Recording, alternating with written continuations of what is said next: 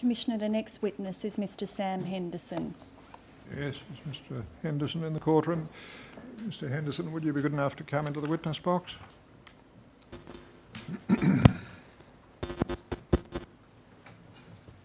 Just give us a moment, Mr Henderson, to organise matters for you.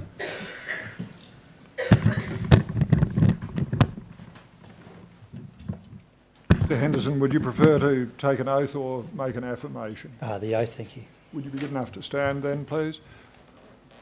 Just repeat after me. I swear by Almighty God I swear by Almighty God that the evidence I shall give that the evidence that I shall give will be the truth, will be the truth, the whole truth, the whole truth, and nothing but the and truth. nothing but the truth. Thank you very much, Mr Henderson. Do sit down. Yes, Mr Woods. Thank you, Commissioner. Your full name is Sam Maxwell Henderson, Yes. and your professional address is 12 O'Connell Street, Sydney, New South Wales. Yes. And your occupation is that of a financial planner. Yes. You've appeared today under summons from the Commission dated the 12th of April 2018, is that correct? Yes. I tender that summons, Commissioner. A summons to Mr Henderson of 12 April 18 will be Exhibit 2.199. And in answer to two items of correspondence from the solicitors assisting the Commission, you've provided two statements, is that correct? Yes. The first of those statements is a statement dated the 29th of March 2018 together with exhibits SH1 to SH9, is that correct? Yes.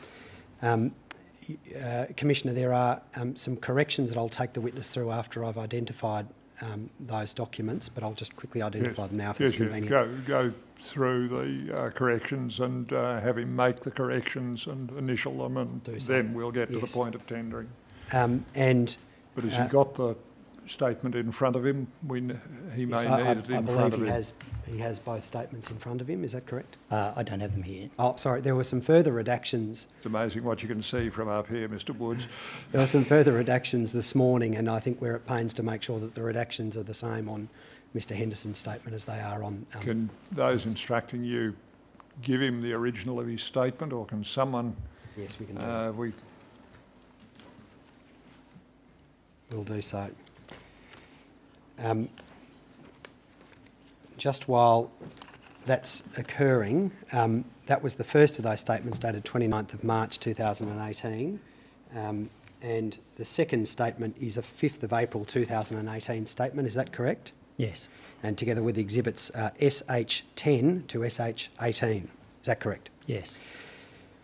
Now,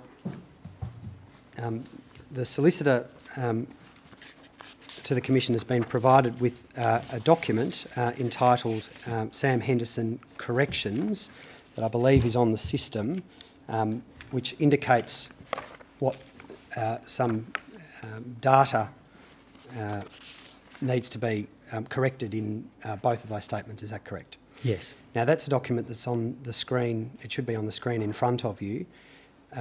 Commissioner, because there are a number... Unfortunately, the markups haven't come through in the Commission's version that was sent to the Commission on the one on the screen.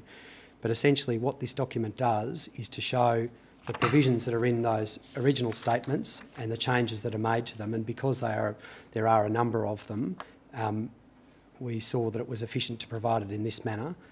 We might get that updated to the marked up version. They seem to have just been corrected in the way they've been received. Well, if I deal with it by marking separately as exhibits each of the statements, and then as the next succeeding exhibit the correction to the two statements, that'll solve the mechanical side of it, but Mr Henderson perhaps needs to be led through the point of whether he affirms the truth of the statements as corrected in accordance with this document. Yes, and I'm going to provide him with a copy, and I do have other copies here of the marked up version, I should say. Mr Henderson, I'm handing you a document containing a list of corrections that is marked up to a number of paragraphs. Firstly, a change to paragraph 46 of your first statement, and secondly some changes to paragraphs 38 to 41 of your second statement. Do you see that in front of you? I do, yes. And are those corrections to your statements true and correct? I believe so, yes. And other than that, with two items, one is at paragraph 15 of your first statement.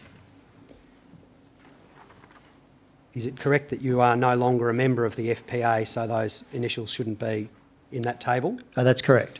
And secondly, in your second statement, at paragraph 23, there's a typographical error where 12 January should say 16 January in the second line of that statement. Yes, correct. Now, We just mark that change Yes. on the original statement and initial that. yes, we'll do so. Someone will Do you give have you a a pen pen with you? to make the necessary amendment. So that's paragraph 15 of your first statement, which is a line through the initials FPA, as I understand your evidence, And an initial. and an initial next to it. And once you've done that, paragraph 23 of your second statement, second line, 12 becomes 16, and initialled as well after that's changed.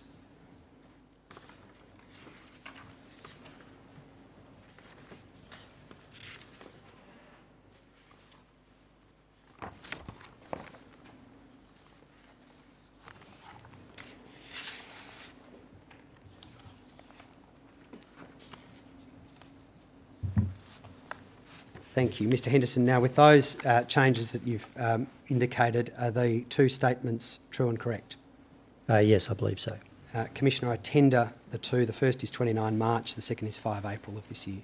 Statement of 29 March 18 and its exhibits becomes Exhibit 2.200. Statement of 5 April 18 and exhibits becomes Exhibit 2.201. Corrections to statements Exhibit 2.200 and 2.201 becomes Exhibit 2.202. Yes. Ms Orr. Mr Henderson, you're a financial advisor Yes.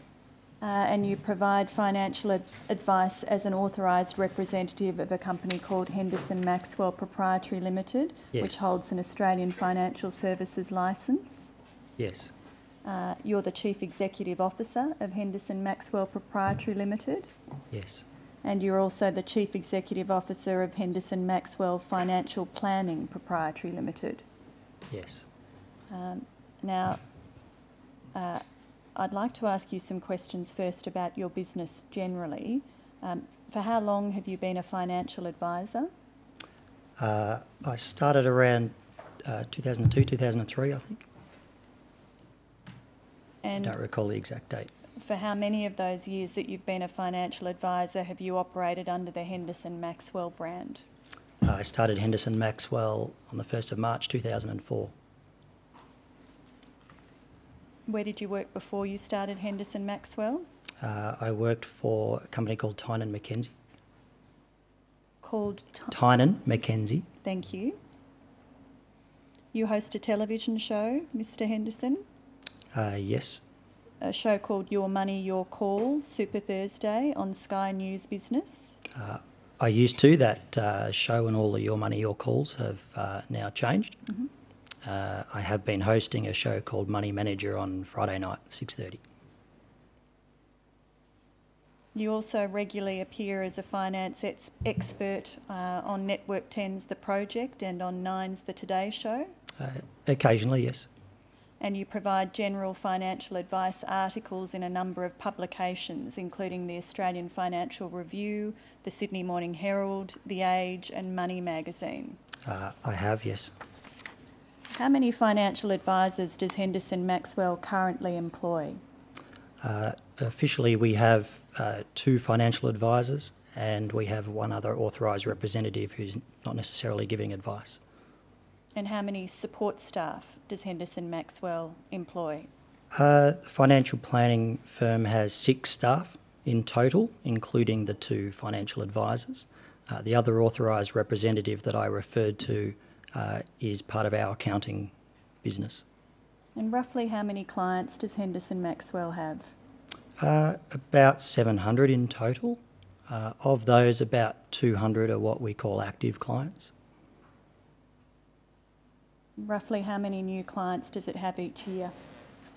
In terms of statements of advice, sometimes somewhere between, say, 40 and 50 statements of advice are produced.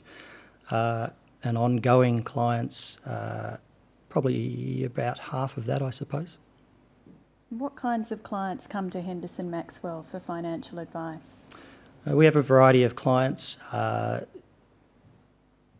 from all walks of life. I think probably a majority, or close to half, would have a self-managed super fund.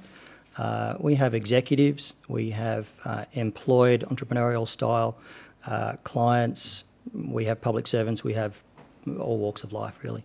And where you're dealing with the half of your clients who don't already have a self-managed superannuation fund, is that something that you often recommend that they set up? It depends on the situation of the client. We have a process that we go through to try to ascertain whether what type of fund they might want, what sort of ideas they have in their head before they come to see us. And then I suppose we look at their circumstances and then make some recommendations around that. Some of them already have their minds made up. Some of them are looking for a discussion point to, or looking to us to help them make that decision, you know, essentially making better decisions around their finances. In one of your statements, you refer to 58 clients who got a statement of advice from Henderson Maxwell since 1 January 2016. Mm-hmm. And those 58 clients, you tell us in your statement that 40 of them either had a self-managed superannuation fund or were advised by your firm to set one up. Correct. Now, you've said in your first statement that the self-managed superannuation funds recommended by Henderson Maxwell are established by a related company, which is Henderson Maxwell Accounting Proprietary Limited. Some are, yes. We usually give the client choice. If they do decide to go ahead with a self-managed super fund, we would say, would you like to use our services, or do you have a trusted accountant that you use? In many cases, they already have an accountant, and in that case, we would work with that accountant. But yes, to answer the question, we do have an accounting firm. Essentially, we have merged those now, and they are capable, and they do set up self-managed super funds for clients. And does Henderson Maxwell Accounting charge fees for clients to establish a self-managed superannuation fund? Yes, they do. And roughly how much? It depends on the nature of the style of the super fund. So for individual trustees, for example, it might be $880 for a corporate trustee, which we generally recommend these days for either individuals or even for couples. You're looking at twice that, so around $1,760. And for a limited recourse borrowing arrangement, because you need a trust structure or bare trust in place, that would be around about $3,500. And are there ongoing fees once a client has established a self-managed superannuation fund? There is. Typically, a self-managed super fund trustee would pay around $2,000 to $3,000 a year. Again, it depends on the nature of the investments, how many transactions they do, the complexity of the fund, number of members, and the like. And does Henderson Maxwell also provide investment management services? Yes, we do. And what kinds of investment management services does Henderson Maxwell provide? We provide a variety of investment services, be it through what we call a Henderson Maxwell managed account, which has been set up through a company called managedaccounts.com.au, also called investment administration services. That's probably our chief form of investing our clients' funds. We also use a number of other platforms. We're not tied to that particular platform. And with the innovation that's occurred in the industry, that is the provision of a superannuation trust structure, we're now using companies like NetWealth and Hub24, BT, Macquarie. We use a host of different providers. Does Henderson Maxwell provide both a discretionary investment service and a non-discretionary investment service? Yes, we do. And can you explain how a managed discretionary account works? Sure. Many years ago, when we were operating under another dealer group structure, we used a company called Asgard to manage our client funds. And the problem that we had with that, when we typically didn't use a lot of managed funds, we still don't use a lot of managed funds, we were trying to manage direct share portfolios, cash and fixed interest portfolios in a disparate fashion. For example, if I wanted to sell Commonwealth Bank shares and buy NAB shares, that might be controversial today, but if I wanted to do that, I would have to go into, to meet with every single individual client, provide an individual piece of advice, have that advice sent back to us, and then by the time we get to trade, it could well be many weeks or potentially months if the client's away. Many of our clients are retired, so sometimes the advice would not be returned. It created a very disparate way to manage portfolios. So what we wanted to do was try to create an aggregated way we could manage our client portfolios that was transparent, that is investing into direct assets that didn't pay commissions to financial advisors, and a way that we could move quickly in a share market, particularly after the GFC, if we wanted to trade a particular security. Are you referring there to the managed discretionary? I'm referring to the managed discretionary account, yes. Essentially having discretion over the client's funds, but within certain boundaries. And we also operate under a managed discretionary account contract with the MDA provider, and that provides us the framework under which we can operate. There is a compliance regime around that, having an investment philosophy, for example, or an investment charter, as we call it officially, having an investment committee with paid external members, having a full-time portfolio manager, research and undertake transactions, etc. So that's pretty much how we operate the what we call the MDA service. The other option would be more of an IDPS service, which would be usually under a superannuation trustee structure, such as Asgard, Macquarie, Hub24, Netwealth, those sorts of platforms. So Henderson Maxwell doesn't operate the MDA, the managed discretionary account itself then?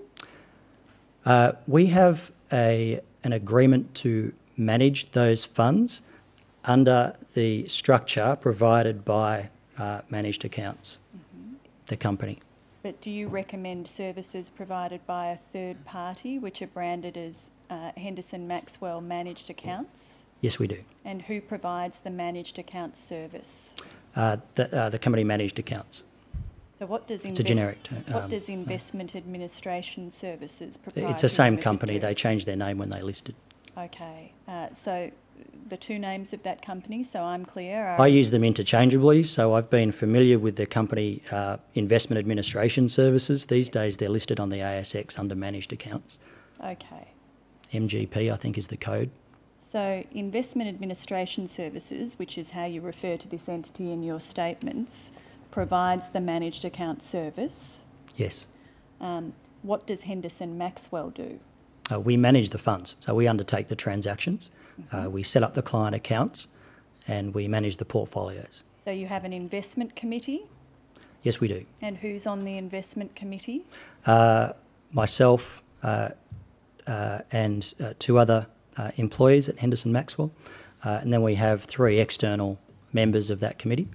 And does the investment committee have an ongoing role in relation to the managed account service? They do. We meet on a monthly basis. All right. Could we turn to your first statement at paragraph 43?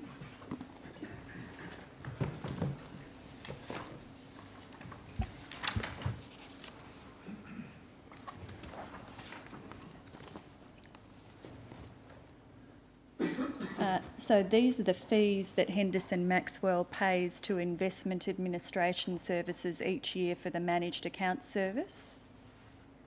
Yes. So there's a fee calculated as a percentage of the funds under management? Correct. And it differs for investment accounts on the left-hand side and superannuation on the right-hand side? Yes. But does Investment Administration Services provide both services? Yes. And the fee decreases as the amount of funds under management increases? That's right. But it ranges from 0.11% to 0.22%? Yes. And there's also a transaction fee of $4.72 per trade. Yes. And then if we could have paragraph 44 brought up at the same time on the other side of the screen.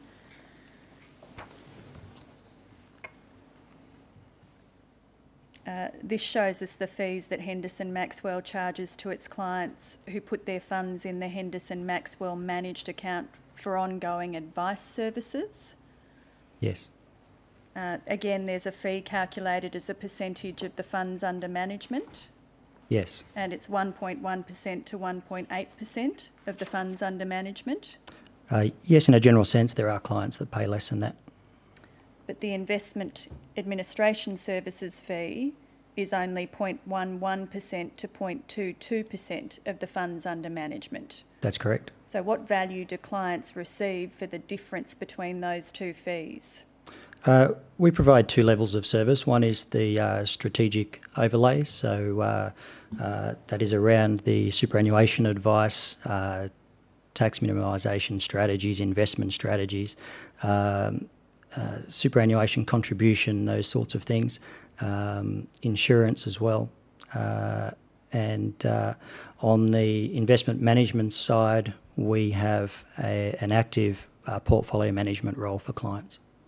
And we see that Henderson Maxwell also charges transaction fees. In addition to the investment administration services fees, there's a transaction fee charged by Henderson Maxwell of $10.50 or $21, yes. Depending on the portfolio. Yes. But the transaction fee that investment administration services charges is less than $5. Yes. And on top of that, Henderson Maxwell charges 0.525% in brokerage. Yes. So what value does the client receive for the difference between those fees? This is really around the value of asset selection, so buying and selling of shares, asset allocation as well. Asset allocation is obviously very important when it comes to risk profile. And when there's market movements, volatility in the share market or the like, transactions need to take place quite quickly. So we feel we're adding value in that area. In your second statement, you say that since 1 January 2016, from 58 clients, Henderson Maxwell recommended that 31, more than half of them, invest in the Henderson Maxwell managed account. Yes. And you say that approximately 60 to 70% of your clients and 84% of your funds under advice are managed through the Henderson Maxwell managed account service. Yes. That's a very high proportion of clients to have their investments in one product, isn't it, Mr. Henderson? I don't believe so. You don't accept it's a high proportion? I accept it's a high proportion, yes, or I thought you said it's a high risk. No. What I'm putting to you is that it's a very high proportion of your clients who have their investments in one product. I think we need to distinguish between what's considered a product and what's considered a service. We consider the managed account service as a service. That's the name of it. So it's very much around managing a client's portfolio. It's not like a unitised trust. I think there's a misnomer with the term managed account being like a unitised trust. It's not that. It's a little bit like a managed fund where you can raise the bonnet and see what's in the engine. The clients own the individual assets within that. And having been in this industry for 15 odd years, the problem we've had is managing disparate portfolios. So looking for an aggregation service has been fundamental to managing the client's money in the best way possible, the best way we see fit. And that was certainly the case during the GFC, where we could hold substantial amounts of cash and move fairly quickly when a market was turning by 2, 5, 10% within a number of days. So we felt that was an appropriate structure to manage our client funds. Do you take steps to consider whether there might be other managed account services that offer clients a better return or lower fees? Yeah, this is a really good question, because we were one of the first businesses to start using managed accounts. And what we've seen over the past few years is significant innovation in this industry. And probably 2 years ago, 3 years ago perhaps, we did start using alternatives, and we've started to use those more and more as the industry's innovated. I don't know whether I should name companies, but Hub24, for example, we are moving a lot of money into Hub24 because of the reporting, the transparency. The client experience is far more positive, and we can also we have been closing down a number of self-managed super funds over the years, and for those people who are, for example, ageing or not in a position to continue managing their funds, these other platforms provide an ideal scenario for managing those funds without having to be tied into any of the major bank platforms. But nonetheless, 84% of your funds under advice are managed through the Henderson Maxwell Managed Account Service. Correct. Do you present clients with a comparison of other managed account services? We discuss it, yes. Do you present them with a comparison, Mr Henderson? No, we don't. How do you ensure that the advice that you give your clients is in their best interests if you don't give them a comparison to consider comparing your products with other products? I suppose we base that on our extensive industry experience. We look at what is available out there for the clients, and we're constantly assessing other products. As I commented earlier, we are using far more extensively now that those products have come to market. So I would imagine that 84% would continue to drop, and that's certainly something we're implementing at the moment. I've asked you a number of questions about investment administration services. Do you have an interest in investment administration services? No, not today, but I must qualify that. I did. When they floated, I was offered shares in the company, which I took those up. It did come up in the FPA complaint, and I sold them immediately. I didn't even think about it being a material holding. We don't believe it was a material holding. I certainly didn't need to own those shares in such a way that I was looking for a financial advantage, so I sold them immediately when it was pointed out. Right, when it was pointed out to you, you sold them, but prior to that point, your self-managed superannuation fund owned shares in investment administration services. Yes, it did. Did you disclose that interest to your clients? I did. Can I show you a document which is FPA 0018 0002 0408? This is the Henderson Maxwell Financial Services Guide, version 3, as at 20 January 2016. As at this date, 20 January 2016, did you have an interest in investment administration services? I believe so. You did, didn't you, Mr. Yes. Henderson? And is that interest disclosed in this document? I would have thought so. Perhaps we can do this most quickly by me handing you a copy of that document, because I'd like you to direct us to where in this document that interest is disclosed. Just need to find a non-marked one. I had one here.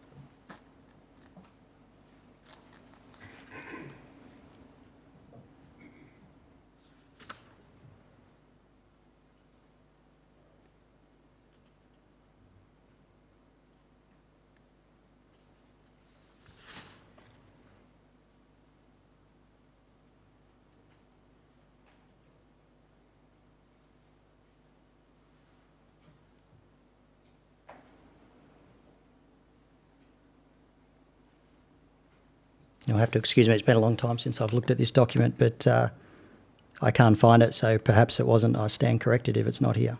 I'm going to put to you that your interest in investment administration services is not disclosed in your financial services guide as at 20 January 2016.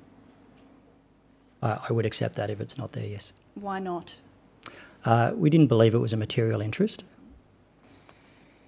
This financial services guide records at 0410 that you have a Masters of Commerce, Mr. Henderson.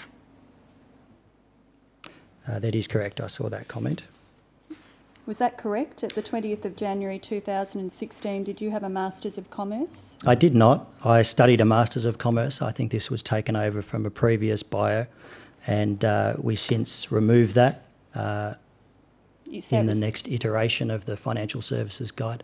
Taken over from a previous bio, but you did not at any point prior to this document have a Masters of Commerce, did you? No. Thank you. So that's inaccurate in this Financial Services Guide? It is, yes. I apologise for that. All right. I tender that document, Commissioner. Henderson Maxwell Financial Services Guide as at 20 January 2016, FPA 0018 0002 becomes Exhibit 2.203. Could I now ask you some questions about the advice that you gave Ms McKenna, Mr Henderson, and the complaint that she made? You've heard the evidence that Ms McKenna gave today?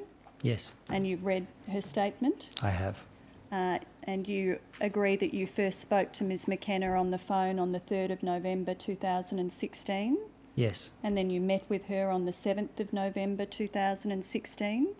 Yes. And she sought advice from you about potentially buying an investment property and about changes to superannuation taxation laws ahead of 1 July 2017. Yes. She also wanted advice about a plan for transitioning to retirement. Not specifically. She asked me a question about transition to retirement, but not that she sought a plan around transition to retirement. She provided you with details about her current financial situation. She did. And that included details about her two superannuation funds. Yes. And you asked Ms McKenna at that meeting if she'd be interested in managed investments through a Henderson Maxwell managed account. Not as specific as that. I asked her if she was looking for ongoing advice and or whether she wanted just one-off strategic advice, which we often do. And what do you say Ms McKenna said to that? She was looking for an ongoing... My understanding was she was looking for an ongoing relationship. And you've heard Ms McKenna's evidence that you asked her whether she would consider establishing a self-managed superannuation fund? I have. And what do you say to Ms McKenna's evidence about the discussion that she had with you on that topic in this meeting? Respectfully, I'd probably offer a different line of thinking around the discussion that took place. I think it's important to point out that it's neither in my character or in my practice to push anything. When a client comes to you with a pre-approved loan of $2.2 million, she's looking to invest into property, she's 56 years of age, she ticks a box to say she's interested in a tailored portfolio, she's interested in shares. It would not be unreasonable, given the fact that I write for the Financial Review specifically, wholly and exclusively on the topic of self-managed super funds, and probably 50 to 80% of our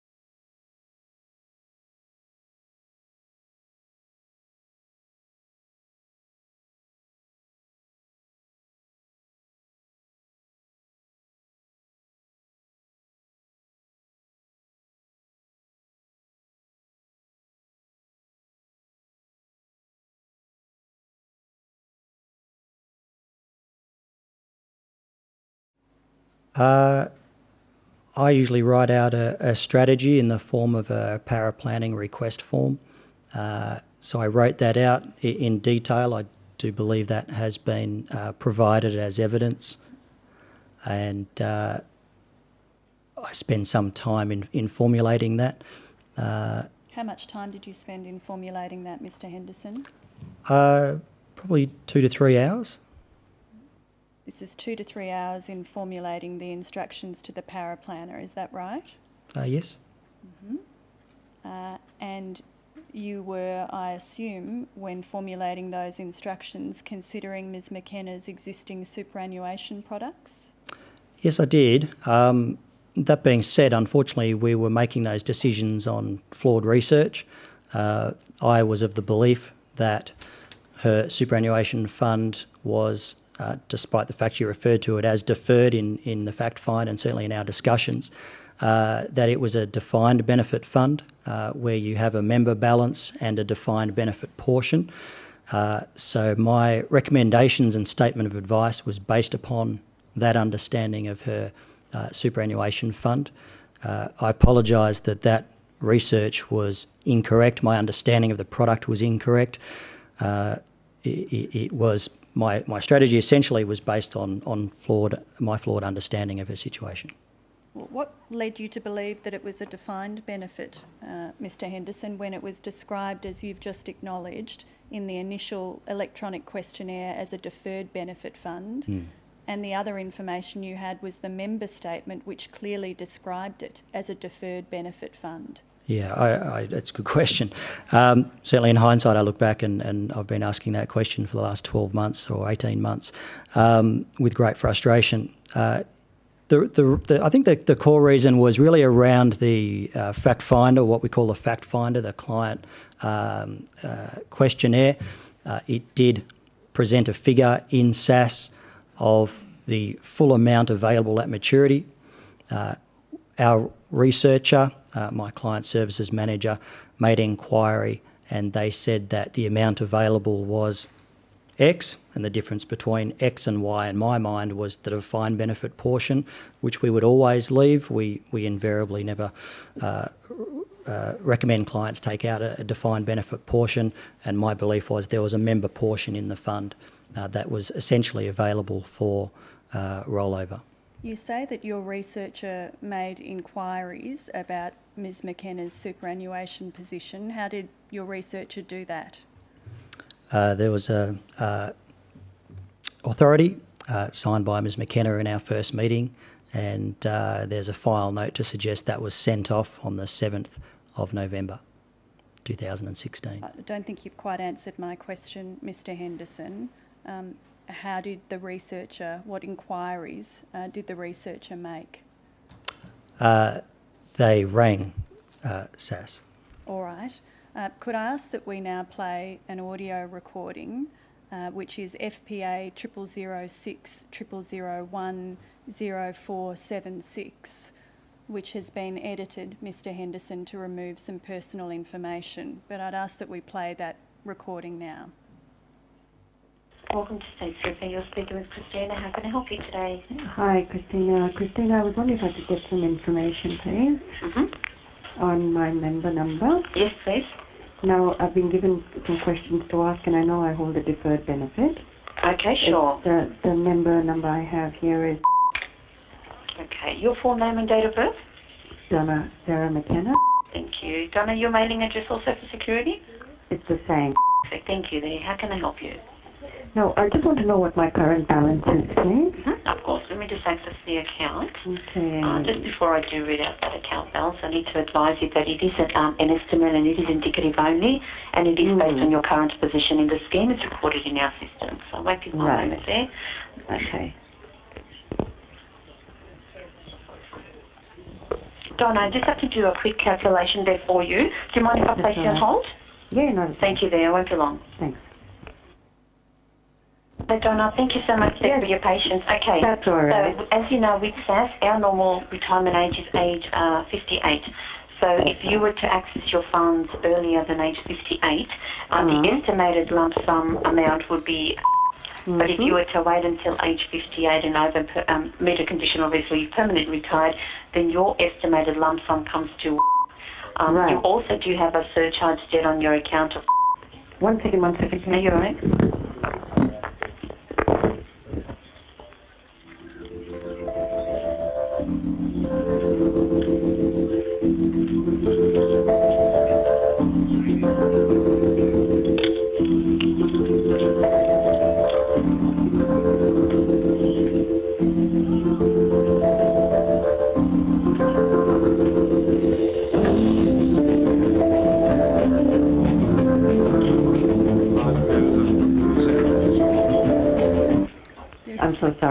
you're right. Now, in the event that I want to roll this out, I've been advised to roll it out, Right. what is the amount I can roll over? So if it was, let's just say, for example, as of today's date, so it's that estimated amount of surcharge debt that you have on the account.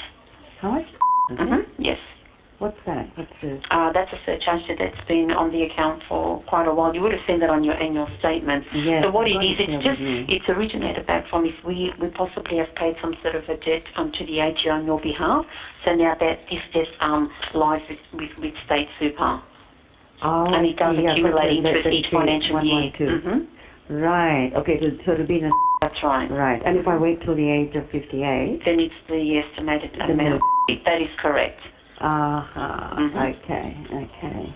All right. And, yeah, okay. So, all right. And I think that's about it that I need from there. Thank you. Okay, you're very welcome. Thanks very much. Thank you. Thank you, then. Bye, Donna. Oh, before yes. you go, what's the fees I pay for this? For these, the administration fees are $65 per annum. And also, too, you've got your the fees on the investments. Yes, how much is that? What's the percentage? Just one moment. I can tell you what you've paid. Do you mind if I just have a quick look at this for you? I'll be long. Thank you.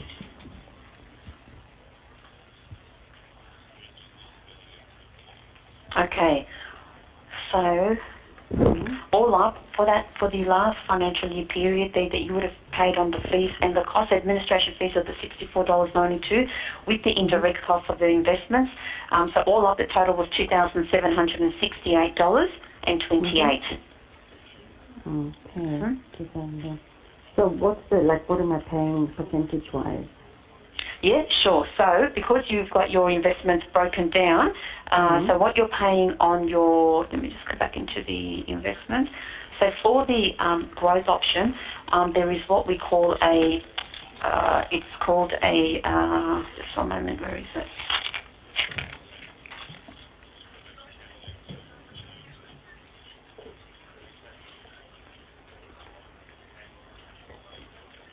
So it's called the investment management expense. So for the growth, the MER there is 0.39%. For conservative, it's 0.25%. And then for the cash, it's 0.07%. Thank you so much. You're very welcome. Thanks for your help today. Bye then. All right. Bye, Donna. So, Mr. Henderson, that's an audio recording of a call made to a representative of the SAS Superannuation Fund on the 7th of November 2016, the day of your first meeting with Ms McKenna. Yes. And that's a call from someone purporting to be Ms McKenna. Yes. Now, was that Ms McKenna calling? No. Was that your customer service officer impersonating Ms McKenna? Yes. And the woman from SAS on the call explains to the person that she believes is Ms McKenna that the normal retirement age under this superannuation fund is 58. Yes. And you heard the references throughout that conversation to this as a deferred benefit scheme. Yes. And the representative of SAS told the person that she understood to be Ms McKenna that if she was to access the funds earlier than age 58, there would be a particular estimated lump sum, and if she were to wait until age 58 and be permanently retired, the lump sum would be a different figure. Yes. And your customer service officer asked what could be rolled over immediately. Yes. And the representative of SAS explained the amount less a surcharge. And your customer service officer then asked what would be available if she waited until 58. Yes. And the SAS representative explained that it was a higher figure, less the surcharge. Yes. And we heard the SAS representative describe the fees. Yes. Did you know that your employee was impersonating Ms McKenna, Mr Henderson? No, I didn't. Did you hear her say at the beginning that she'd been given some questions to ask? We have standard questions for the client services managers to ask for all research undertaken. It's their job to invariably undertake all the research. Is it standard for your employees to impersonate your clients and seek information about their superannuation accounts? No, absolutely not. At one point we heard there that your customer service officer put the call on hold. We heard the hold music, and then she returned and said, "Now in the event I want to roll this out, I've been advised to roll it out. What is the amount I can roll over?" Now, Yes, do you we know did hear who that. she spoke to when she put this call on hold and came back with those questions? No, I'm not sure. Were you in the office that day, Mr. Henderson? I think I was in the office on that day, yes. Was she speaking to you? I'm not sure. I have no idea. Ms. Henderson, Ms. McKenna was your client, Mr. Henderson. Was she speaking to you about these matters? Potentially, but I can't answer with any certainty. You don't recall? I don't recall. I can say, though, for the record, that I was not aware of the impersonation. Mm-hmm. I was quite disappointed, and I certainly apologise for that behaviour of my staff member. I was incredibly disappointed. It was inexcusable. And What was your reaction when you found out that your employee had been impersonating clients? I was horrified. Did you terminate their employment? I wanted to terminate her employment. I took counsel with my general manager at work. He convinced me not to terminate her employment. Instead, we gave her a warning. It was borderline. In hindsight, I should have persisted with my gut reaction, which was to terminate her. I feel that I would have and should have done that. We are a small team. It is like a family situation in there on a day-to-day basis. And we felt that the impact would be significant on the business and on the rest of the staff. So you didn't want people to know that you had employees who were impersonating your clients? I would not hide that at all. I would openly say that she impersonated the client. It was most definitely the wrong thing to do, and I was bitterly disappointed that someone would do that under my responsibility. But you did not terminate her employment? Correct. It was pretty clear from that call, wasn't it, Mr. Henderson, that Ms. McKenna had to wait until the age of 58 to access the full amount of her benefit? Yes. And it was very clear from that call that if she tried to roll over her superannuation balance before then, she would forfeit her entitlement to her deferred benefit. Yes, when I heard the recordings, I've heard all of them, I came to the same conclusion. Absolutely, it was clear as daylight.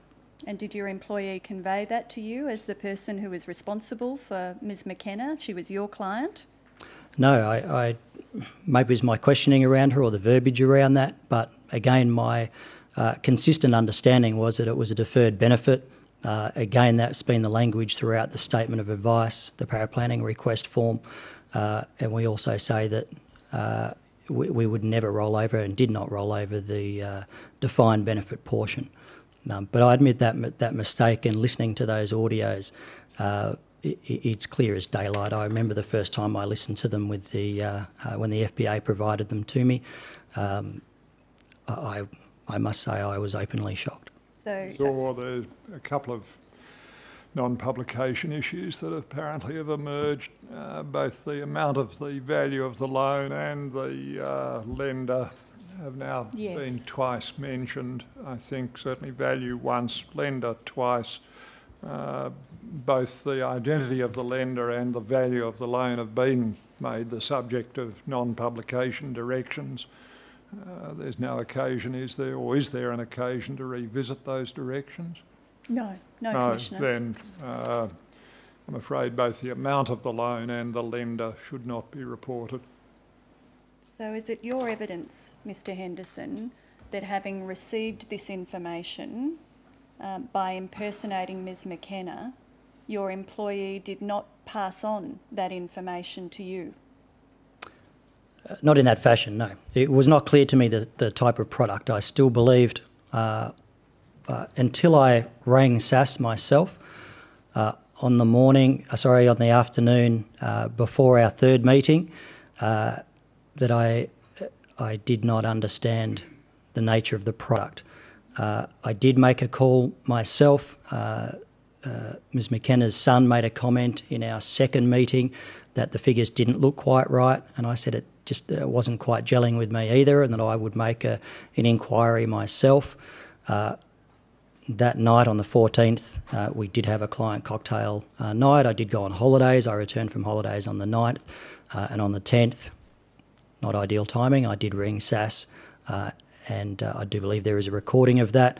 We'll come to that. We'll yeah, come to that, Mr. and Henderson. that until that point, I believe that it was a defined benefit. So what do you say your employee did with the information that she obtained through this process of impersonating Ms McKenna? I can't speak for my employee because to me it sounded fairly clear. Yes, but the information was very clear, Mr. Henderson, but is your evidence that your employee did nothing with it? Well, it was conveyed to me as though it was a defined benefit still. I see, I see. So the next thing you did after that was to send instructions to your power planner? Yes, I did. And when did you send those? I'm not sure what date the power planner request form was sent. Can I show you the document containing those instructions, which is HEN 0002 0001 0017. It's Exhibit 12 to your statement.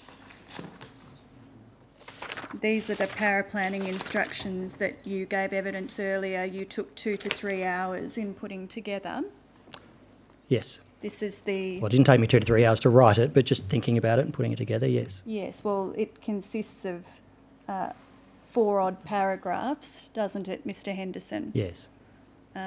Now, we see there that the instructions you sent to the power planner were firstly to establish a self-managed superannuation fund with a corporate trustee, and secondly to roll over all member balances of particular figure, check this figure please, leaving defined benefit amounts in super. Yes. And the third instruction was to invest the balance into a Henderson Maxwell managed account in a balanced portfolio. Yes. So the only strategy that you considered for Ms McKenna was the establishment of a self-managed superannuation fund, rolling over the super into the self-managed superannuation fund and setting up a Henderson Maxwell managed account. Yes. Did you do any research into any other superannuation products? No.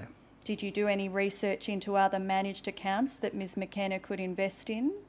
We have variously done research into all the managed accounts available. In specific relation to her matter, no.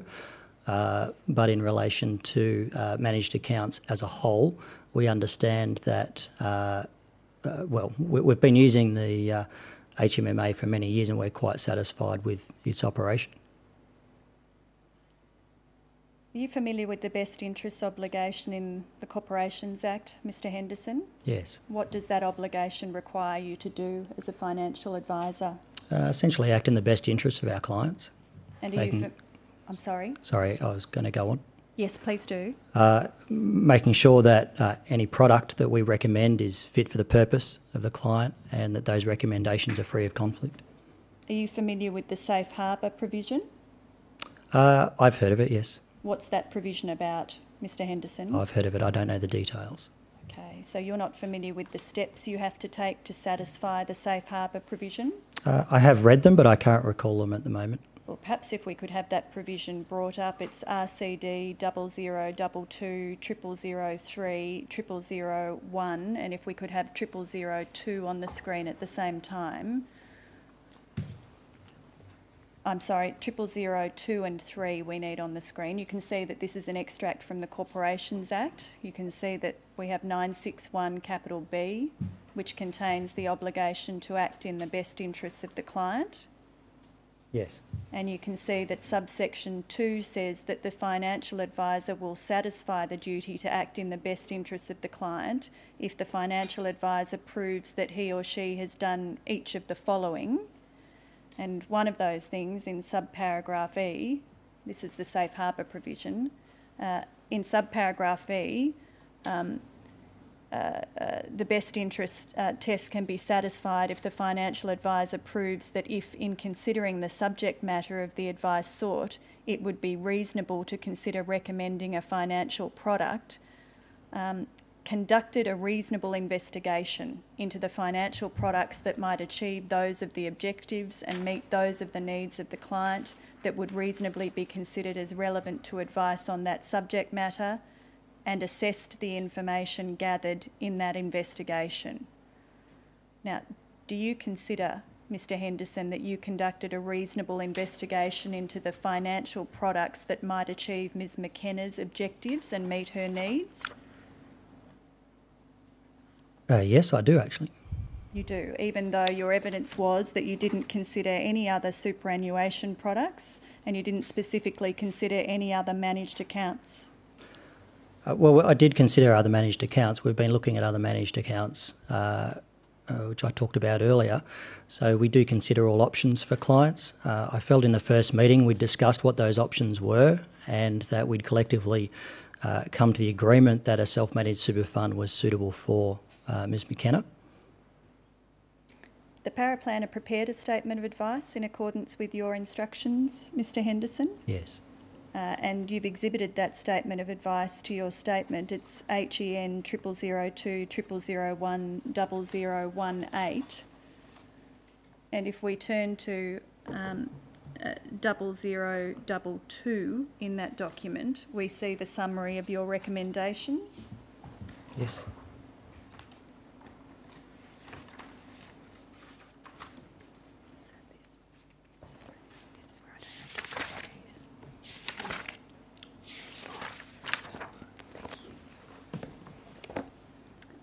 And the superannuation recommendations were to establish a self-managed superannuation fund with a corporate trustee and roll over the available funds from the SAS account into the self-managed super fund. Yes. Now, was there in fact a defined benefit portion of Ms. McKenna's superannuation account? No, there wasn't. And what would have happened if Ms. McKenna implemented this advice? Had it been implemented, yes, you would have lost near on half. Was the advice to Mrs. McKenna to establish an SMSF and roll over the balance of her SAS account in her best interests? In the light of the erroneous nature of the research, absolutely not. And for this advice, you charged an upfront plan preparation fee of $4,950? I did, yes. And an establishment fee to set up the Henderson Maxwell managed account of $1,980? It was proposed to charge that fee, yes, it wasn't charged. If the advice had been implemented, that fee would have been charged? Yes. As would brokerage fees of $4,105? Yes. And you were going to charge an ongoing fee of $14,642 for investment management services. Yes. And how did that fee for investment management compare to the fees that Ms. McKenna was paying on her existing superannuation accounts? It was materially higher. And did you point out to Ms. McKenna that the fees for the product you were recommending were significantly higher? It's pointed out in the statement of advice that we went through, yes, and in our statement of advice presentation, I did go through the fees with her. Was the advice to open a Henderson Maxwell managed account in Ms. McKenna's best interests? Notwithstanding the error made on research, then yes, I'm confident of the advice, and I still look back at it now and think that it's satisfactory. What is not satisfactory, obviously, was the error around the research. You also included an insurance review in the statement of advice. Yes. Why did you do that? We spoke about insurance in the first meeting. That was noted in my contemporaneous notes taken on the day. She asked me the question whether she should maintain her insurance. Have you heard Ms. McKenna's evidence that she didn't want an insurance review? I have. Did you propose any alternative income protection insurance to Ms. McKenna? I suggested she consider cancelling her income protection. She made a comment that she had unlimited sick leave. So if that was the case, then it would be worth considering. Do you say that the advice to Ms McKenna to cancel her income protection insurance was in her best interests? I think given the circumstances, if she had unlimited sick leave, then there's no point in having income protection insurance, so yes. You say it was in her best interests? If she had unlimited sick leave, yes. Did she have unlimited sick leave? Are you sure about that, Mr Henderson? I'm not sure that she had it, but that's what she told me at the time. One of the main reasons that Ms McKenna came to you for advice was to find out about any changes she could make to the contributions to her current superannuation account with PSAP in light of the upcoming changes to the taxation laws. Did you provide advice to Ms McKenna about her contributions to her PSAP account? No, I didn't. I didn't think that account needed to be altered, and my understanding was she was contributing to that account. And she had higher than normal contribution rates that were permitted, so I didn't see a reason for making any changes. So you said nothing in the statement of advice about that matter? No, and I acknowledge that I probably should have. You met with Ms McKenna again on the 14th of December 2016 and you presented this statement of advice? Yes, sorry, what was that date? The 14th of Yes. December 2016. It was either the 14th or the 12th. There was the a change. 14th, yeah, it was changed from the 12th. 12th to the 14th. And you say in your second statement that the statement of advice may have appeared to have been presented to Ms McKenna for her approval and signature? Yes, I did mention it was a draft, but it was presented in a state, which we went through a debate with the FPA around whether it was presented in a non-draft executable format, which we agreed, yes, it was. Do you accept that it was presented to her as your recommendations? I do. And at this meeting you scheduled another meeting with Ms McKenna? Yes, we did. And you've heard her evidence that before that meeting she sent you an annotated version of the statement of advice with a number of comments? Yes. And those comments included pointing out to you that implementing your advice would have resulted in her losing about $500,000. Yes. At that meeting, I was on the phone. I was a little bit late to that meeting. I was on the phone to SAS, and that's when I discovered that it was, in fact, very clearly a deferred benefit product. I walked straight into the boardroom and I just said, I'm so sorry, we've messed it up.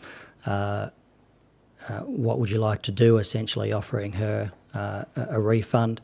I really just wanted to neutralise the situation after realising that I'd made such a terrible mistake. I want to play you another audio recording from that date, Mr Henderson, the 10th of January 2017. It's a brief audio recording, which is FPA 0006 0001 0471. Welcome to State Super. You're speaking with Svetlana. How may I help you? Yes, good morning, really. I'm just inquiring after my defined benefit. I was wondering if you could just answer a question for me, please. Yeah, sure. Did you have your member number? I do. It is... Thank you. And may I confirm your full name and your date of birth, please? Yes, Donna Sarah McKenna. And your address, please? Thank you. And how may I help you, Donna? Well, on my 30th of June statement, I had what they said a balance of, right? And the other part of it was a deferred retirement benefit, which was... Okay. I just need to know if I rolled over the... right? Okay, the withdrawal amount? The withdrawal amount. Can I still retain the balance? No. You forego the difference. Okay, we forego the difference. Yeah, because Okay. your scheme retirement age is 58. Are you still working?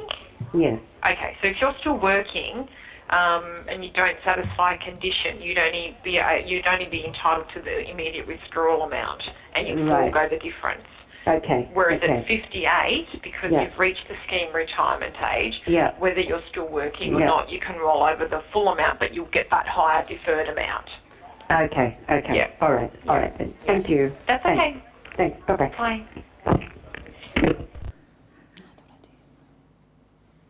So, Mr Henderson, that's another call from someone purporting to be Ms McKenna to SAS Super. made in the morning of the day of your appointment with Ms McKenna on the 10th of January 2017. Was that your customer service officer impersonating Ms McKenna again? Yes, it was. Did you instruct her to make that call? I don't recall, but most likely. And how many times did your employee make phone calls where she impersonated Ms McKenna? 4 or 6. I think it might have been 6. I was only aware of. I was aware of 4. I'm not quite sure about the PSAP phone calls, but it would be consistent with the other 4 calls. So you say you instructed your employee to make this call, and did you do that because you had received Ms McKenna's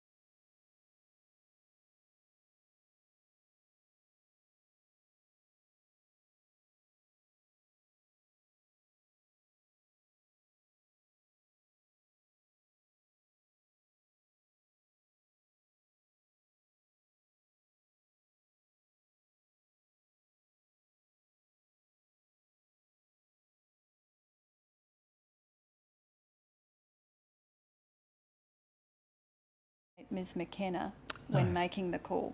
No, absolutely not. So having received this information confirming that this was a deferred benefit scheme again, did this employee convey that information to you prior to your meeting with Ms McKenna? No, my meeting, I think, was at 4 o'clock officially. It still wasn't making sense to me, so I made the phone call myself at that point in time. Having instructed your employee to make this call? Yes. Did you not inquire with your employee about the results of that call? Yes, I was getting the same answer each time. It was consistently incorrect. What was consistently incorrect, Mr Henderson? Her explanation of the product as a defined benefit versus Ms McKenna's comments and her son's comments around it being a deferred benefit. So you then made your own call to the SAS Super Fund, and did you do that identifying yourself as yourself?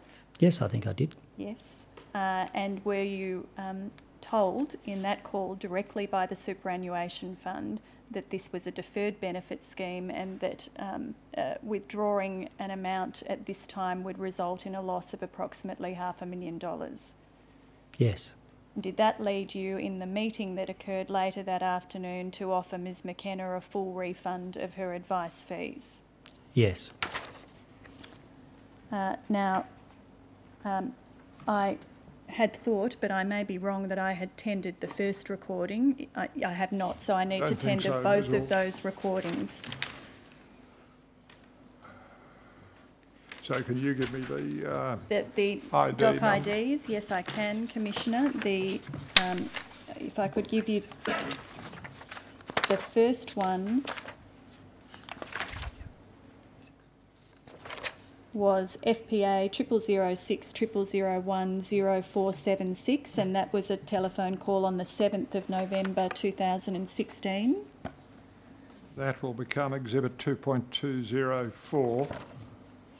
And the second recording was FPA 0006 0001 0471, a telephone recording from the 10th of January 2017. That becomes Exhibit 2.205. Now, Ms McKenna made a written complaint. You responded to that. I'm sorry, you'll just need to... Yes. Yes, and you responded to that complaint in writing. I did. And in that written response, you drew Ms McKenna's attention to her entitlement to make a complaint to the Financial Planning Association of Australia. I did. At that time, you were a member of the FPA. I was. You've given evidence today that you are no longer a member of FPA. When did you cease to be a member of the FPA? I think it was the 30th of June 17. And why? I I didn't feel heard through the complaints process. I felt like I wanted to express my side of the story, and I suppose it was a protest to not being heard. Nevertheless, I still submitted and continue to submit myself to that complaints process, and I do intend on becoming a member on its completion. So you don't want to be a member while the complaint is working its way through the process, but once it's resolved, you intend to be a member again? Yes. Why? I really want to make sure that the systems and processes of the business are covered off, and I felt that the structure and code of ethics around the FPA can assist us in fulfilling that objective. This has been one heck of a learning process for us at Henderson Maxwell. We're only a small firm, and we do look to our associations for direction. So I would like to become a member again, and I would like the support of the FPA as well, and I'm quite happy to take the outcome of the Conduct Review Commission on the chin and implement the changes to make sure that we have the best possible business that we can have. You know, don't you, Mr Henderson, that the objects of the FPA include acting in the public interest so that clients of financial advisors can receive fair and competent advice, and also promoting and ensuring compliance with standards of professional and ethical conduct? Yes. Do you agree with those objects? They're worthy objects for the FPA to pursue? Yes, they are. Now, Ms McKenna made a complaint about you, we've heard, to the FPA, and you first heard that a complaint had been made, it seems, on the 3rd of April 2017. I believe so, yes. Yes, could I just show you a document, which is FPA 0017 0001 1004.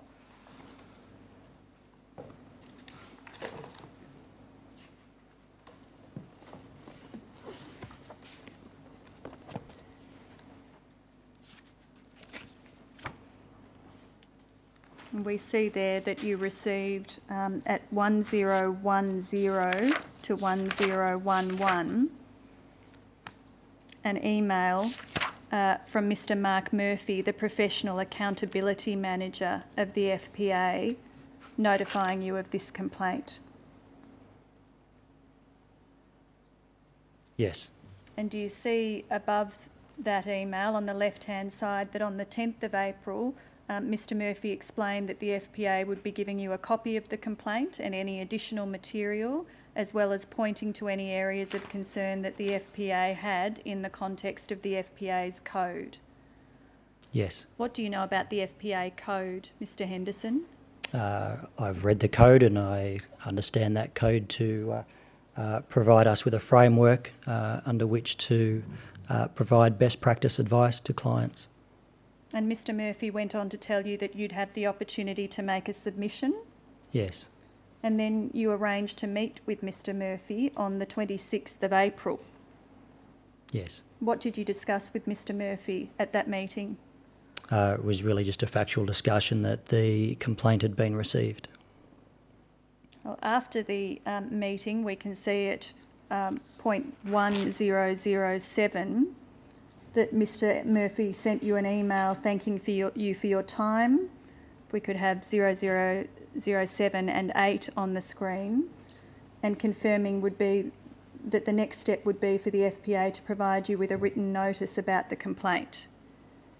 Yes. And we see your response to that email on 1007. You said, "Thanks for the contact, Mark. I'll await your letter and respond accordingly. I do request that this matter remains confidential given my media presence and potential financial loss as a consequence of FPA publicising the investigation in any way." Yes. Did you expect that the FPA would keep this confidential? I suppose I needed to understand the nature and effects of the complaint and how serious those allegations were. Did you expect that the FPA would keep this confidential even if it resulted in an adverse disciplinary finding against you? No, I actually didn't expect them. I thought they would have published. Right. Could I tender that email chain, Commissioner? Emails between Murphy of FPA and Henderson, April 2017, FPA 0017 0001 1004, Exhibit 2.206. And could I take you to another email and letter, which is FPA 0018 0001 0045. We see that on the 28th of April, Mr Murphy sent you a letter which commences on the following page, notifying you of the complaint in writing, along with supporting material. Yes. And we see from the first page of the letter, which is 0046, that you were advised that an investigation had been initiated and that Mr Murphy was the FPA's investigating officer for the purposes of the complaint. Yes. And could I ask you to look to 0049? It's a lengthy letter, but one of the things that Mr Murphy points out to you is that in the final paragraph, in the FPA's view, quite a lot turns on the extent to which you assert the statement of advice presented to Ms McKenna was a draft, and in the circumstances we're of the view that there is no utility in the FPA being any more specific at this stage until this aspect has been investigated. We are also confident that you are suitably equipped to address any of the other conduct alleged in the complaint at this time, should you wish to do so. And we see from the following page that Mr Murphy asked for a response from you by the 12th of May 2017. Yep. Yes. I tender that email and attachment, Commissioner. Email and letter Murphy to Henderson, 28 April 17, FPA 0018 0001 0045, Exhibit 2.207. Now, could I ask that you be shown FPA 0017 0001 0995? This is the response that you provided to Mr Murphy. There is an email with an attached letter. And if we could have the first page of the letter on the screen, 0047. Sorry, so we should have the doc IDs are not sequential. 0995 is the covering email, and then 0006 0001 0047 is the attached letter.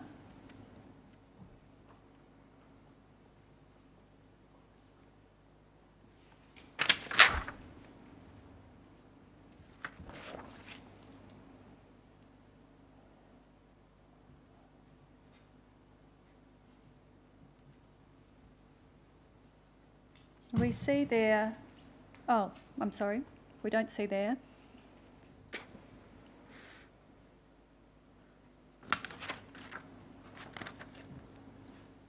There we have it. So that's the first page of the letter that you sent in response, in which you describe Mrs McKenna and her barrage of aggressive and presumptive accusations. Do you see that in the second paragraph? Yes, I do.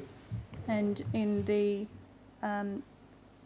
fourth paragraph down, you say, I feel I've made every effort to attempt to assist Ms McKenna in finding an amicable solution to her issues by reaching out on multiple occasions and making multiple offers without financial or other return to myself or my business. And in the bottom paragraph, you say, her written response was dismissive, comprehensive to the extreme, and highly disconnected from any personal relationship. And you then refer to things that you have read in the press about Ms McKenna's role as a Fair Work Commissioner in a highly critical way. Yes.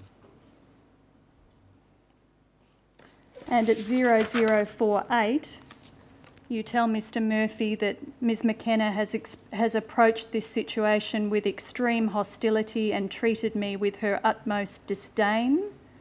I concede, though, that an error was made on her research on her deferred benefit scheme. an extremely rare super scheme of which only 1.2% of state employees have, that could have quickly and painlessly addressed given the opportunity.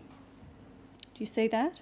I do, yes. I was frustrated. I think I was reaching out to Ms McKenna on a number of occasions, and I totally understand why she didn't respond, and I certainly apologise for conveying those sentiments at the time. Was it constructive for you, Mr Henderson, to write to the FPA's investigating officer describing Ms McKenna as aggressive and nitpicking and having treated you with the utmost disdain? No, on reflection, that was unfair. I tender that letter and covering email, Commissioner. Email Henderson to Murphy, 12 May 17, FPA 0017 0001 0995, and letter Henderson to Murphy, 12 May 17, FPA 0006 0001 0047, together become Exhibit 2.208. And could I then show you FPA 0017 0001 0922, an email chain from May 2017 between you and Mr Murphy, the investigating officer. And could I ask that you look in that email chain at 0925 and 0926.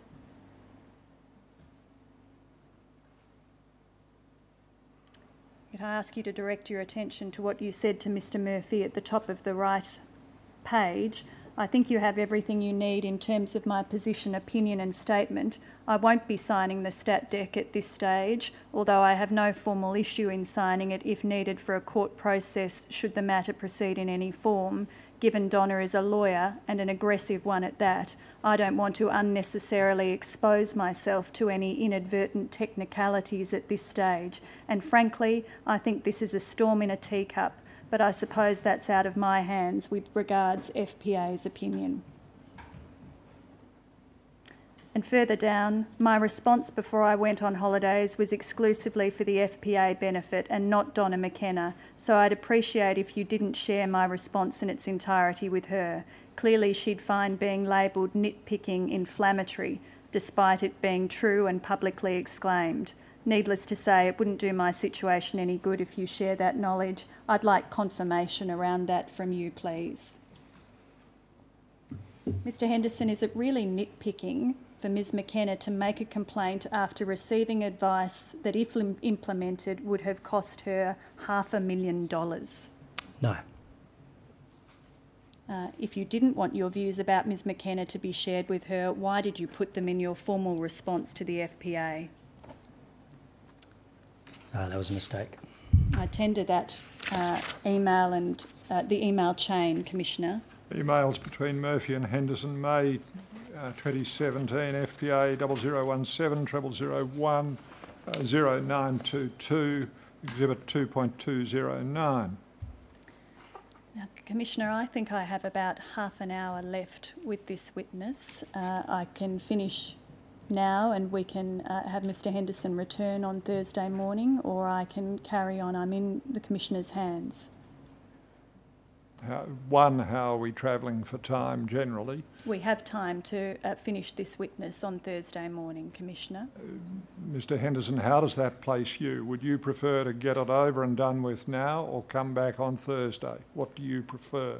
I would prefer to get it over and done with now, if that's a possibility and open to me. Well, I do have responsibilities. Let's go with on family. and see how far we get. Ms Orr, I don't guarantee I'm going to sit until we finish, but let's just see how far we get. Thank you, Commissioner. As we go.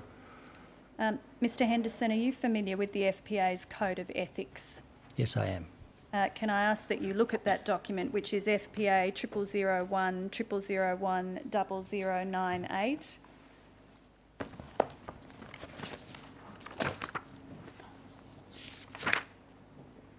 And we see from 0105 to 0106, if they could both be brought on the screen, that the FPA's Code of Ethics consists, excuse me, consists of 10 principles. 8 principles. 8 principles of the Code of Ethics. And the first principle is client first, requiring you to place the client's interests first. Yes. Do you consider that you did that when recommending that Ms McKenna rolled over her superannuation into a self-managed superannuation fund? Notwithstanding the error, yes, I do believe that that was the intention and my actions. Yeah. It was the intention, but I think your evidence earlier, Mr Henderson, was that that advice was not in her best interests. In regards to the deferred benefit product, absolutely not. And the second principle of the FPA's Code of Ethics is integrity, which requires you to provide professional services with integrity. Do you consider that you did that when your employees were impersonating Ms McKenna on the phone? On a personal level, yes, I believe I acted with integrity. I do not believe my employees acted with integrity, and I do take responsibility for those employees, so that would be questionable, yes. And the fifth principle is professionalism, which requires you to act in a manner that demonstrates exemplary professional conduct. And do you consider that you did that when you responded to Ms McKenna's complaint by describing her as nitpicking and dismissing her complaint as a storm in a teacup? I believe that was a personal conversation, and I think in a more general sense, yes, I act professionally, but that was clearly not a professional email. I tender that document, Commissioner. Exhibit 2.210, FPA Code of Professional Practice, FPA 0001 0098. And could I ask that you now be shown FPA 0017 0001 0013? The communications that we've looked at just previously were in May 2017 between you and Mr Murphy, the investigating officer. But in June 2017, we see here you contacted Mr Dante DeGori. He's the CEO of the FPA. Yes. And we see on the first page in this email at 0013 that you said to Mr DeGori, "This is a very disappointing process after my many years of support for the FPA, but whilst I've tried being open and honest about the situation, I'm afraid my support for the FPA is at a conclusion." Mark, who is the investigating officer, appears to have his own agenda and there's zero support for members. I'm very disappointed with this process and the FPA's treatment of members over a seemingly minor matter that was dealt with prior to the FPA's involvement by returning the client to their original position by fully refunding the statement of advice fee. No funds were invested. So you considered Ms McKenna's complaint to be a minor matter? I did at the time, and I think in hindsight that was poor judgment. I felt if I had put the word draft across the statement of advice and I discussed that with her, that could have been a simple solution to the whole issue. I acknowledge now that that was poor judgment. I'm interested in what you say in the next line of this email. Mr Henderson, you say to Mr DeGori, "My peers would be interested in the workings of this process and what it means to be a member of the FPA." Was this a threat to complain to other FPA members about the handling of this complaint? Oh, no, not at all. This was, that comment was directly in relation to my experience with the AFA, who had just offered a counselling service to financial advisors. I just wanted to be heard. I wanted to be able to verbally express my side of the story, and I never got to do that apart from through submissions, and I communicate much better. I felt like I could communicate better orally. I just wanted to talk to someone about it, really. It was really in regards to what support and counselling do the FPA provide in respect to understanding the process and a general sort of mental support around going through the complaints process. It was extremely stressful. Were you hoping to influence Mr DeGori to intervene in the investigation of Ms McKenna's complaint? No. Well, no. Why did you write to the CEO about this outstanding complaint against you? I was reaching out in a state of desperation because I felt I just wanted to be heard. Well, you were being heard all over the place with respect, Mr Henderson. You were writing emails to Mr Murphy, and I've taken you to a number of them, and it appears from the first line of this email, you say to Mr de Gory, your talk with Mark appears to have aggravated the situation rather than assist. So had you suggested to Mr de Gory that he communicate with the investigating officer in an attempt to intervene in this handling of this complaint? I wasn't attempting to do that. I just wanted to talk to Mark face to face. I wanted him to interview me over the process so I could express what happened from my side orally. I tender this email, Commissioner. Emails between Henderson and de Gory of FPA of June 17, FPA 0017 0001 0013, Exhibit 2.211. Mr Murphy finalised his report of his investigation in October 2017. Yes. And that report is at FPA 0019 0001 0537.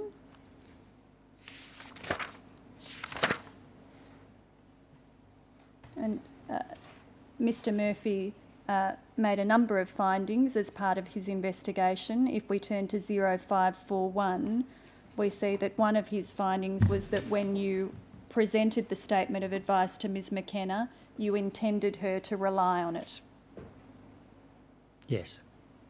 And at 0543, Mr Murphy said, I am of the view that the member has not been as helpful as he could or should have been in response to the FPA investigation. He has not conveyed a sense of transparency, genuine reflection and engagement as a professional, despite me and fellow investigating officer, Ms Finnegan, meeting with the member on 26 April 2017 to preemptively address this aspect.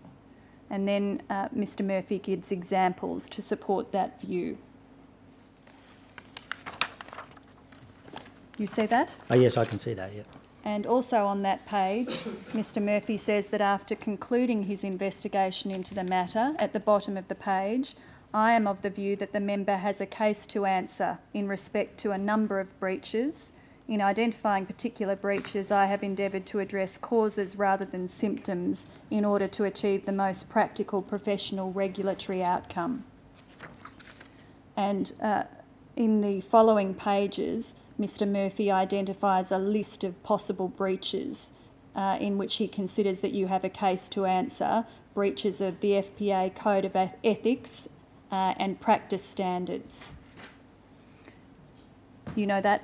And finally at 0559, Mr Murphy says, in all of the circumstances, I contend there is a strong and reasonable inference that the member's conduct stemmed from a lack of objectivity or a conscious decision to place his own interests before those of the client when the client trusted otherwise. It is not apparent that the member would not have made the same recommendations if not for his conflicts. It is not apparent that the member based all judgments on the complainant's relevant circumstances. You see that, Mr Henderson? I can see that, yes. I tender the investigator's report, Commissioner. Report to Conduct Review Commission, FPA 0019 0001 0537, Exhibit 2.212. And you provided a response to the investigator's report, Mr Henderson? I did, yes. And that document is FPA 0006 0001 0681. Were you assisted by a lawyer in preparing that response, Mr Henderson? I was, and I'd probably suggest that the comments made by Mr Murphy about not being helpful were probably a result of having the wrong lawyer on board. I did choose a different lawyer after reading those comments. It was not my intention to not be transparent. I wanted to be transparent and open throughout the process. I then switched lawyers and I was represented by somebody different at that point. So you blame your lawyer for that, No, Mr. no, Henderson? I don't blame my lawyer for any of this. I'm to blame for this. There's a significant change in tone I want to suggest to you in this submission to any of your previous communications with the FPA. And why do you say we see that change of tone in your response? I truly wanted to be transparent and take responsibility for the for what had happened. I too was frustrated at the response. The first response, there were certain documents I tended to my lawyer at that time. They were not provided, and I then made some changes to my legal representation at that point to make sure that we were open in admitting where I'd made mistakes, and I wanted to be transparent and take ownership and accountability for what had happened with Ms McKenna. So with your lawyer's assistance, you make a number of acknowledgements and apologies in this document, is that right? Yes, I've apologised a lot throughout this process, and I highly regret what had happened. And having acknowledged a number of issues in this document, you address the different breaches that Mr Murphy had said you had a case to answer for, and for each one in this document you submitted either that it should be dismissed completely on the basis that it didn't constitute a breach, or that you did not have a case to answer, or it should be characterised as a minor instance of unsatisfactory conduct and your case should be summarily disposed of. Yes, I had to seek advice around that. Okay, I tender that document, Commissioner. Henderson response to investigators report FPA 0006 0001 0681 Exhibit 2.213. And in November 2017, following on from Mr Murphy's investigation report and your response, the FPA issued you with a notice of disciplinary proceedings. Yes. And after that, your lawyers negotiated an outcome to those disciplinary proceedings with the FPA? Yes. Could I take you to FPA 0005, 0001, 0001?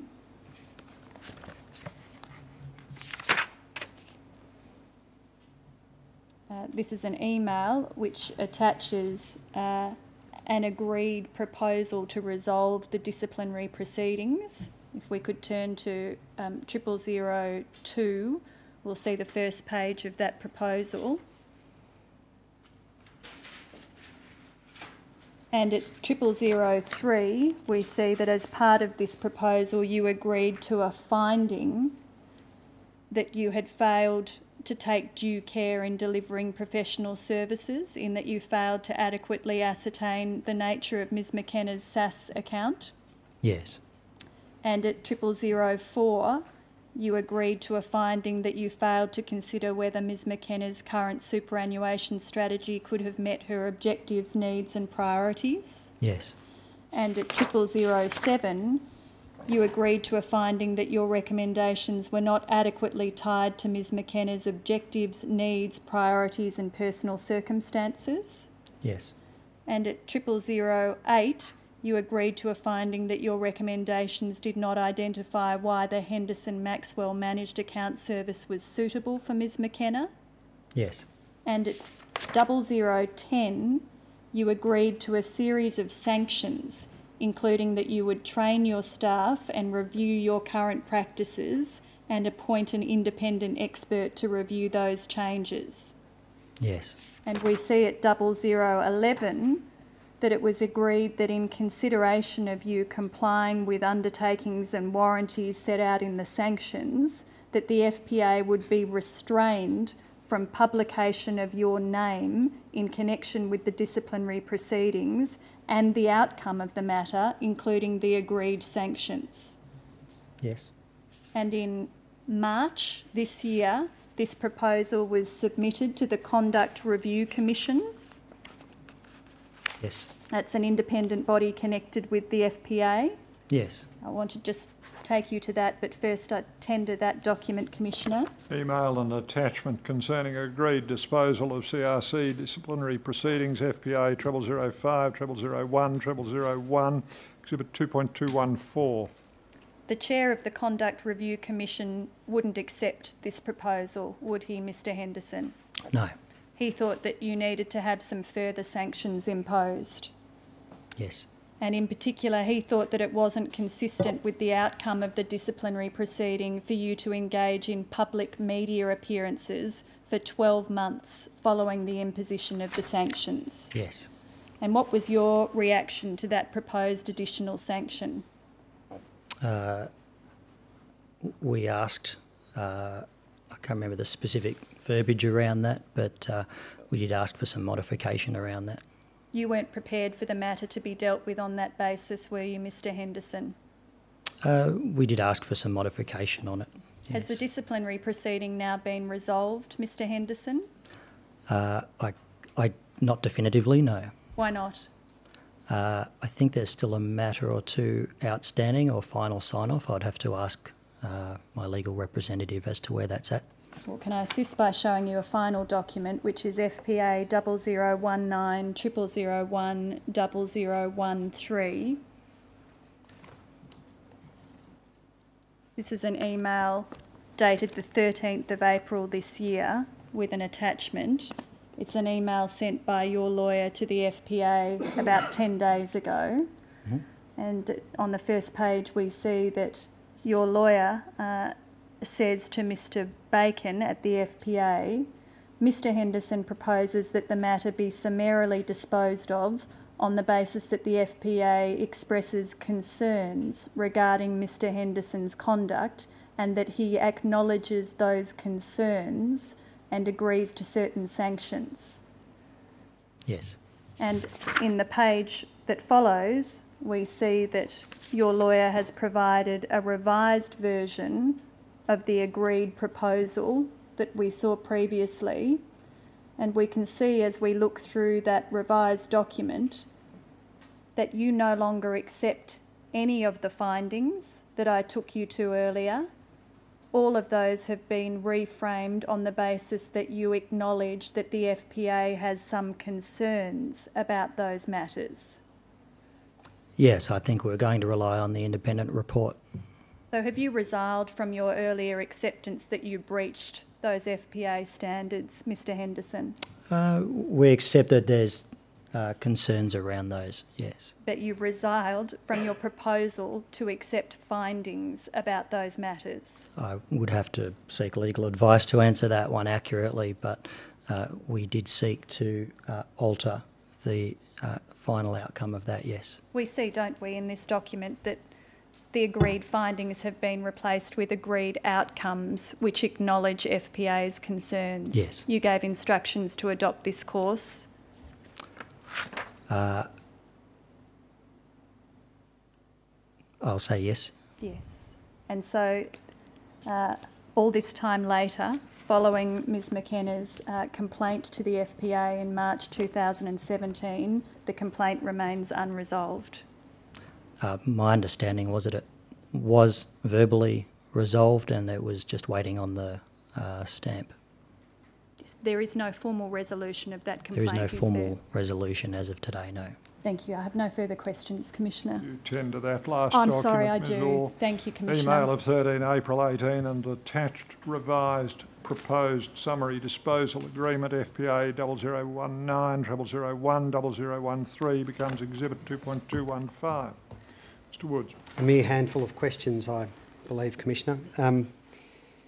Mr Henderson, I want to ask you a couple of questions about some documents that have been provided to the Commissioner and are on the Commission system but have not yet been tendered.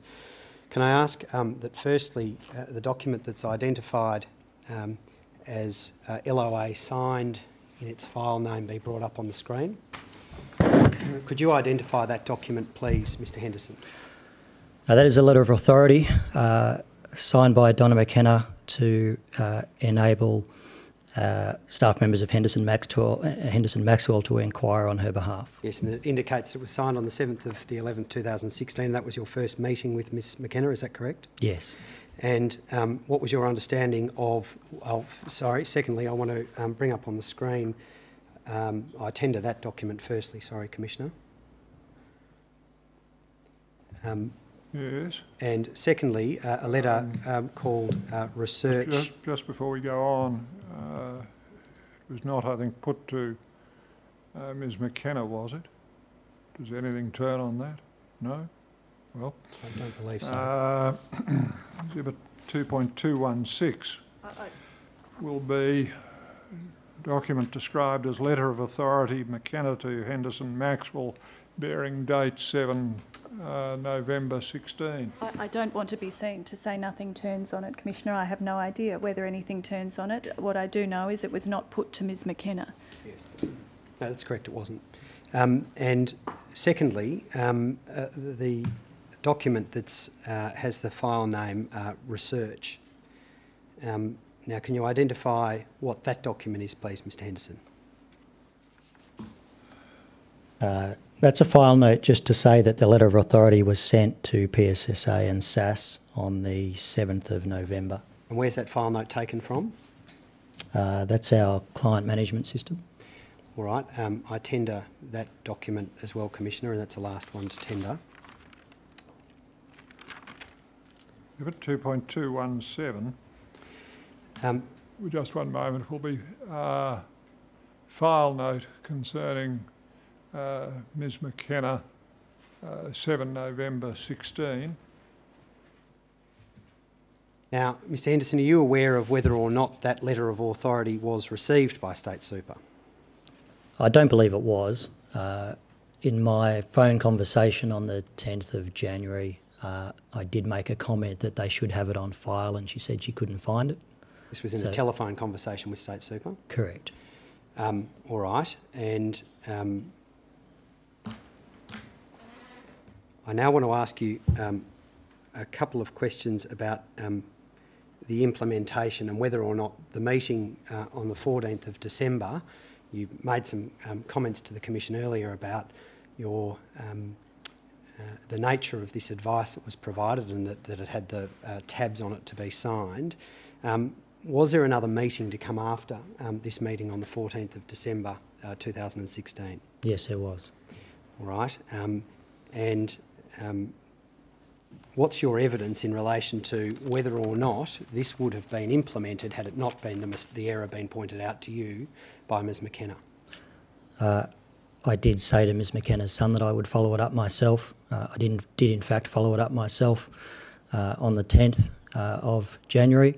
And part of the process, as Ms McKenna stated also, is that the client does take away the statement of advice and we do rely on a discussion with the client, and I also said that I would follow up on that State Super product, which I did. All right. Just another issue. You've made a comment a little bit earlier about the apologies and the refund. I won't put each of them to you, but there were a number of occasions that Ms McKenna gave evidence about on which she was apologised to by you. Do you accept that those were times where you apologised for this error? Yes. And refunded the money refunded the fee within days? Absolutely, yeah. And just finally, I think, in relation to your FPA membership, what was the date on which you ceased being a member of the FPA? I think it was the 30th of June 17, but I would probably need clarification on that. All right. Was it around that date? I think it's financial year to financial year. Yes. I can't So be did you just let it lapse, did you? Yes. And what's your understanding about whether you have obligations to engage in the ongoing processes of the FPA, given that you're not a member? My advice has been that I do not need to continue to engage with the FPA. Why are you doing so? I would like this to be dealt with. I'd like it to be brought to a close, and if that means disciplinary proceedings, then I'm willing to accept that. I would also like to continue to be a member of the FPA. I do see it as the one of the two main associations, and I want to be associated with having not only a membership but using this experience as an opportunity to improve the business. Thank you, Mr Henderson. Nothing further, Commissioner. Thank you, Mr Woods. Mr Henderson, you told me earlier in your evidence that you had considered terminating the employment of the employee who impersonated Ms McKenna. Is that right? Yes. We've heard the recording of the conversation that employee had with the relevant fund. Is that right? Yes. Now, it seems to me that the employee who had impersonated Ms McKenna either told you what she had found out or she did not. Is there any other available outcome other than that she told you what she found out or she did not? I don't believe so. If she did not tell you what she had found out, would you consider that to be a serious failure in performance of her duty? Yes. If she told you what she had found out, does it follow that you did not act on what she told you? I think her explanation of the product continued to confirm my understanding of the product. Yeah. That's where I got lost. Mr Woods, is there anything arising out of that? Ms Orr? Thank you, Commissioner. Very well, thank you, Mr Henderson. You may step down. You're excused further attendance, and we will stand over until 9:45 on Thursday next.